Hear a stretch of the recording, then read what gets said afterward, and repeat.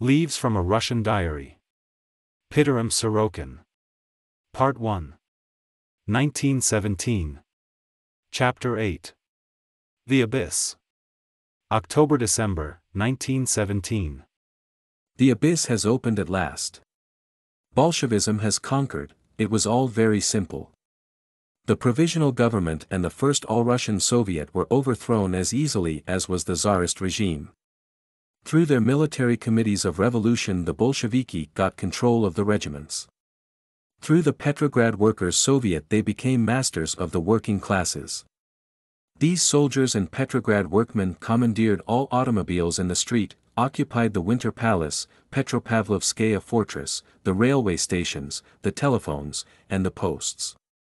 To destroy the old government and to establish the new, required only a bare 24 hours. On October 25, in spite of illness, I set out for the Winter Palace to get news. In the streets I saw the familiar spectacle of speeding automobiles full of sailors and Latvian soldiers, firing recklessly as they passed, no trams, no droshkis. But so accustomed had all of us grown to this condition of things that I went on quite indifferently. Approaching the Winter Palace, I found it surrounded by Bolshevist troops. It would have been sheer folly to walk into their arms, so I turned around and sought, in the Mariinsky Palace, the Council of the Republic. There I learned that while Kerensky had fled to the front to seek military assistance, Konovalov and other ministers, with the governor of Petrograd, Rutenberg and Pelchinsky, were barricaded in the Winter Palace defended only by a regiment of women soldiers and 300 military cadets.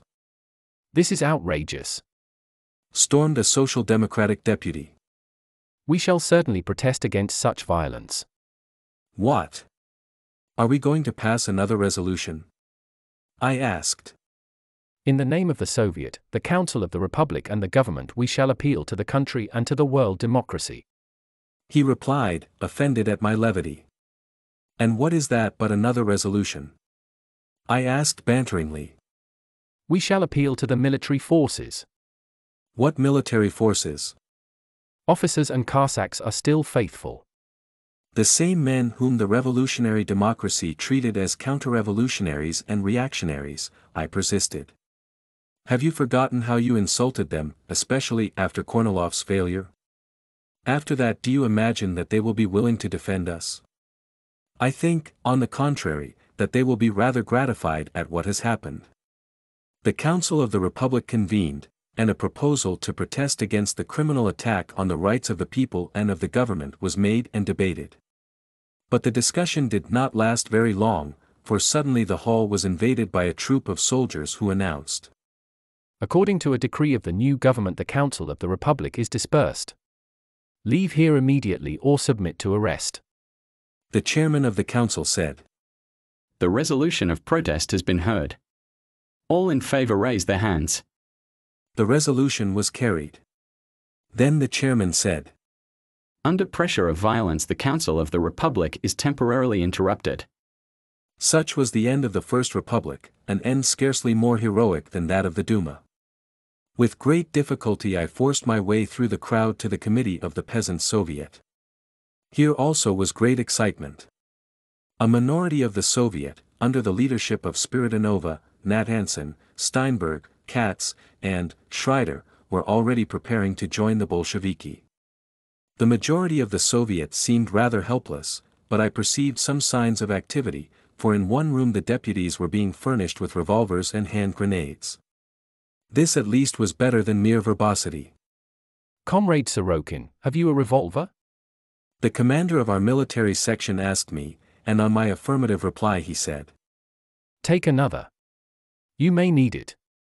It was decided that our members should meet that evening with the All-Russian Soviet, and as it seemed certain that the Bolsheviki, with the help of the Petrograd Soviet, would try to force the majority of the members of the All-Russian Soviet to join them, we agreed on the Municipal Duma, center of anti-Bolshevik activities, for rendezvous of this majority. Lying ill all day on my bed, I listened to the steady booming of the cannon and the spatter of machine guns and crack of rifles.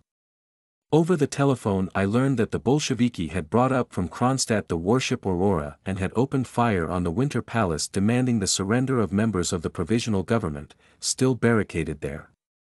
At 7 in the evening I went to the Municipal Duma.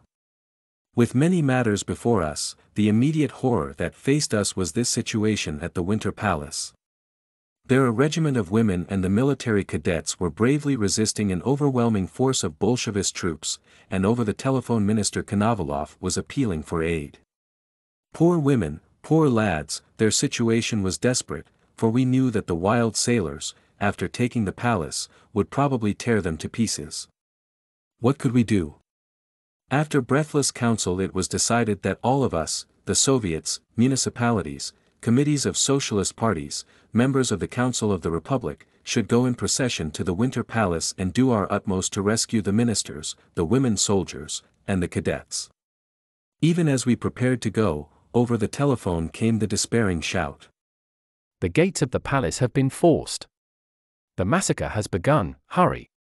The mob has reached the first floor. All is over. Goodbye, they break in. They are. That last word of Konovalov from the Winter Palace was a broken cry. Rushing out, we formed in some kind of an orderly line and in the darkness of the unlighted street we started, a few dim lanterns showing us our way. Never had Petrograd seen such a hopeless march. In absolute silence like phantoms we moved forward. Near Kazansky Cathedral 3 loaded automobiles full of sailors, machine guns, and bombs stopped us. Halt! Who goes there? Representatives of the municipality, the Soviets, the Council of the Republic, and the socialistic parties. Where are you going? To the Winter Palace, to end this civil war and to save the defenders of the palace. Nobody can approach the palace.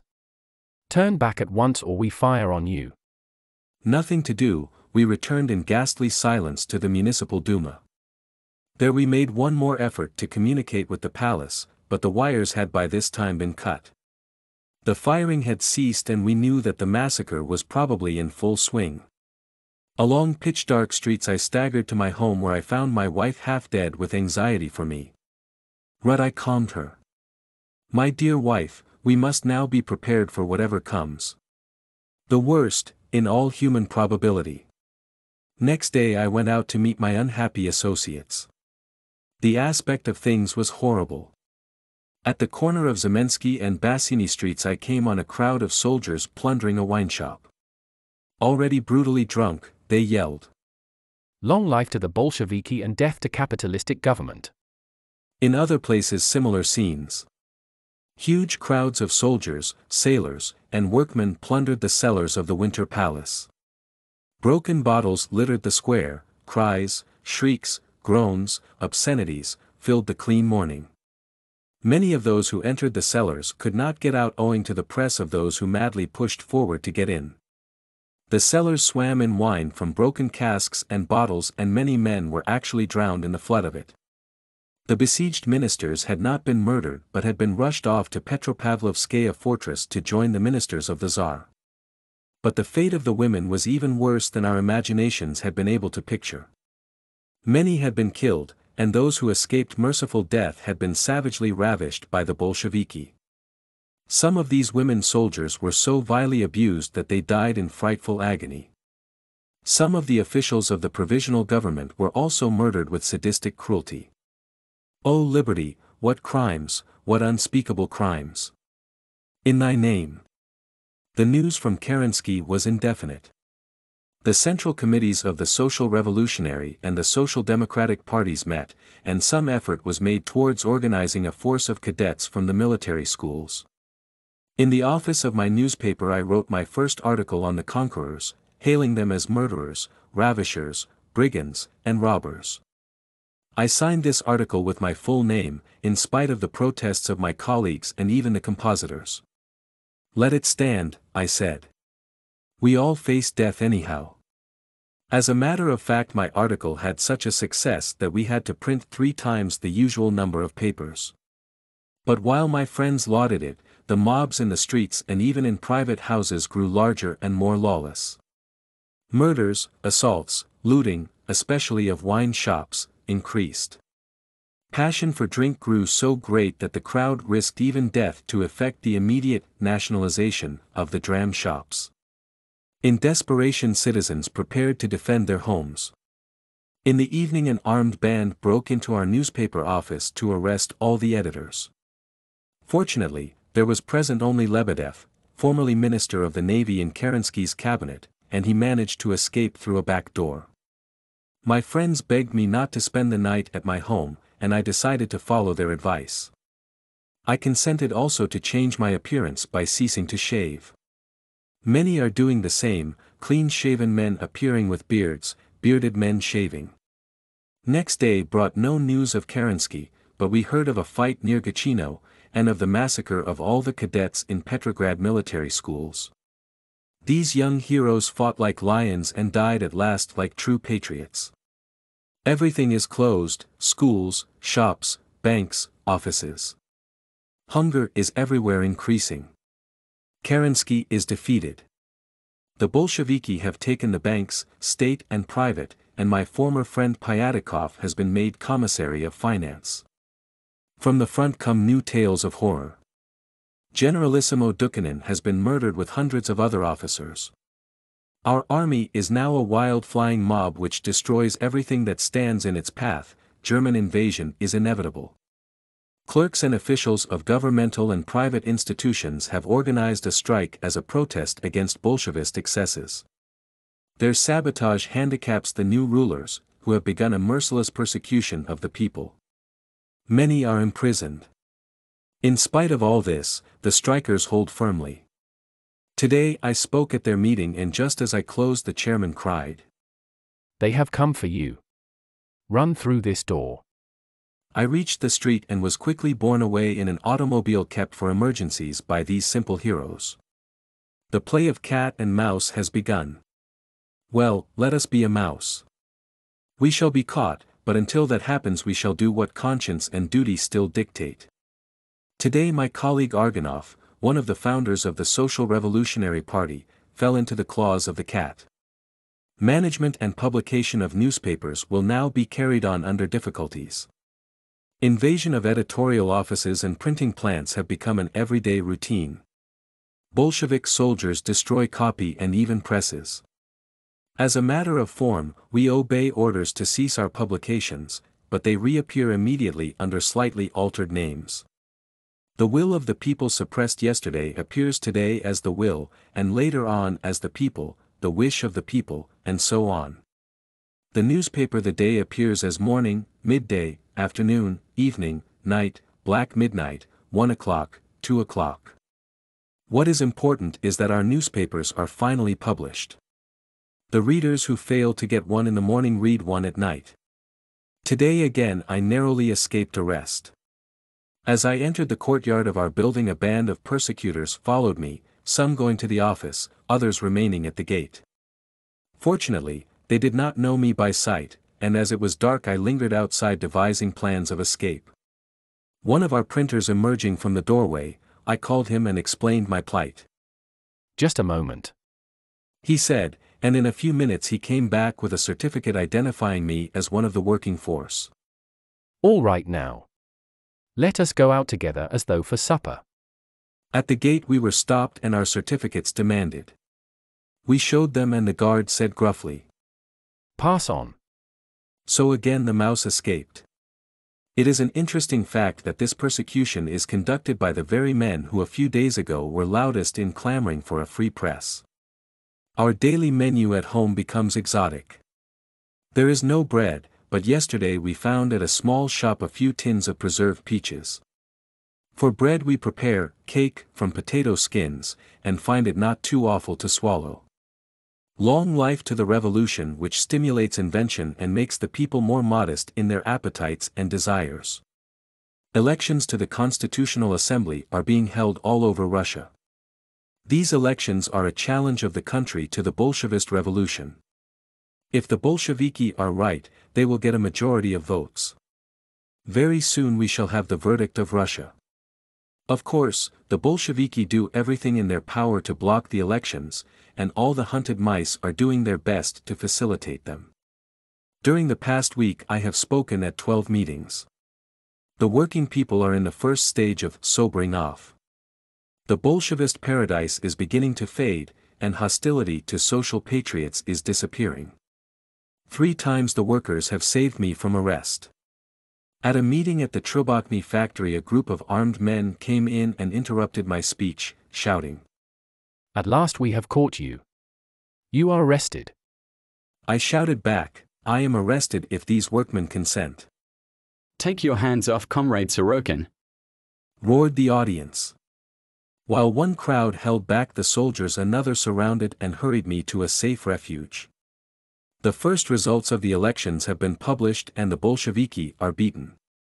They, together with the left social revolutionaries, are far behind the right wing of the party, and both are in a minority in the Constitutional Assembly. My name and those of other comrades in Vologda province gained about 90% of all votes. Last night we celebrated in a most extravagant banquet, each of us having a bit of bread, half a sausage, preserved peaches, and tea with sugar. The Bolsheviki are decisively beaten, but our situation becomes more serious, our responsibilities incomparably heavier. Had the Bolsheviki received a majority we should have submitted, but the votes of the people declare them an illegal government. Yet we know that the Bolsheviki have no intention of accepting the verdict. As long as they hoped for a favorable vote, they were willing for the Constitutional Assembly to meet. Now they will try to prevent its meeting. We must meet force with force. There is no other way. The Committee for the Defense of the Constitutional Assembly has been formed. In the sphere of propaganda it does well, but in the assembling of military forces not so well. We have some troops, but obviously not so many as the Bolsheviki. Every day I speak, attend sittings of the leaders who are elaborating laws, decrees, and policies of the Constituent Assembly. In between I play the role of mouse against cat. Legally all deputies are immune from arrest, but the law is one thing, Bolshevist practice another. All roads now lead to prison. I am tired, exhausted, partly with work and excitement, partly with hunger. But I repeat the words of the poet. Wait a little and you will have your rest. In prison or in the grave. As an opening attack on the Constituent Assembly, the Bolsheviki ordered all deputies to go to Uritsky, an especially appointed commissary, to register their names and addresses and to offer documentary proofs of their election to the Assembly, the opening of which has been postponed from November 27 to January 5, 1918. We declared this order illegal. The deputies of the people cannot be prevented from assembling by Uritsky, the verification of their claims being a matter for a special committee of deputies in which the Bolsheviki are fully represented. We object also to the arbitrary postponement of the agreed informal meeting of deputies on November 27. November 27th. The legal opening day of the Constituent Assembly dawned beautifully clear. Blue sky, white snow, an auspicious background for the huge placards everywhere displayed. Long life to the Constitutional Assembly, the master of Russia. Crowds of people, bearing these standards, welcome the highest authority of the country, the real voice of the Russian people. As the deputies approached the Tavrichesky Palace, thousands of people hailed them with deafening cheers. But when the deputies reached the gates they found them closed and guarded by Bolshevist Lettish soldiers, armed to the teeth. Something had to be done, and at once. Climbing the iron fence of the palace I addressed the people while other deputies climbed and scrambled after me. They managed to unlock the gates and the crowds rushed in filling the courtyard. Staggered at the audacity of this move, the Lettish soldiers hesitated. We attacked the doors of the palace, also guarded by Lettish soldiers and officers behind whom appeared Uritsky and other Bolsheviki. Again speaking to the people, I concluded by thanking the Lettish soldiers for their welcome to the highest authority in Russia and their apparent willingness to guard its liberties. At last I even embraced the commanding officer. The whole lot wavered in confusion and as a result the doors were opened and we walked in, many of the citizens following. In the passage, Uritsky, an exceedingly repulsive Jew, demanded that we go to his office to register, but contemptuously we pushed him aside saying that the Constitutional Assembly stood in no need of his services. In the hall of the palace we held our meeting and called upon the Russian nation to defend its constitutional assembly. A resolution was passed that the assembly, in spite of every obstacle, should open on January 5. To ensure its successful meeting, we hold daily meetings in the factories and among the soldiers. At the same time the leaders continue their work of preparing fundamental laws and decrees, methods of procedure, etc. These conferences are usually held in my apartment. In the face of the great crisis ahead we have at last buried all differences of opinion and work in absolute accord. Yet there are occasional signs of the old fatal weakness. Today at a meeting of representatives of the Petrograd garrison, the subject under discussion was the relation of soldiers to the Constitutional Assembly. Speakers of all parties were present. The garrison was inclined to assume a passive attitude, not inimical of course, but not aggressively defensive. Exasperated by this cursed pacifism, I burst out, begging the soldiers to remember how many generations of Russian people had dreamed of the Constitutional Assembly as the greatest blessing that could ever happen. Thousands of men and women, I told them, have sacrificed their lives for the realization of this dream. Now when the great dream is about to come true, when the Constitutional Assembly is about to open, you dally with the idea of a Bolshevist paradise, you refuse to do your duty. Traitors to your country. If you cling to this mad delusion you will reap its certain fruits. Within a few months you will face starvation, tyranny, civil war, and horrors which you cannot even imagine. Remember then what voices warned you of what this treachery would certainly bring. That is all I have to say. 2 regiments promised to be active in defending the assembly.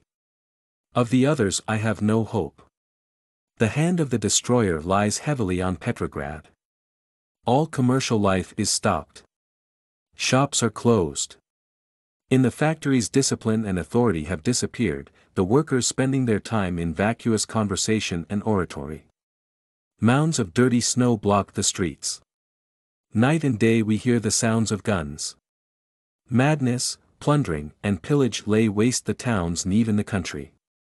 There exists no longer any army and the Germans can walk in whenever they choose. This is the last day of 1917. I look back on the year with feelings of bitterness and disillusionment. The year 1917 gave us the revolution, but what has revolution brought to my country but ruin and disgrace? Has it brought us freedom? Has it bettered the condition of the people?